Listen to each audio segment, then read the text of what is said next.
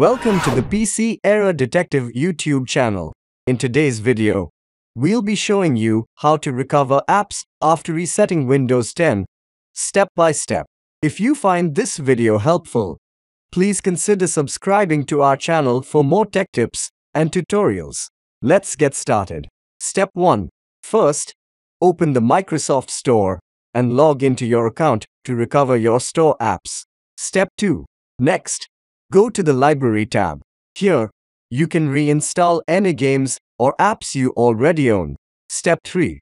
Click on the Sort option and uncheck the box that says Show Installed Products Only. Step 4.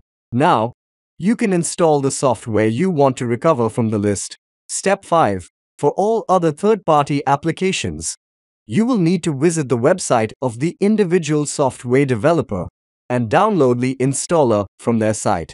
And that's it.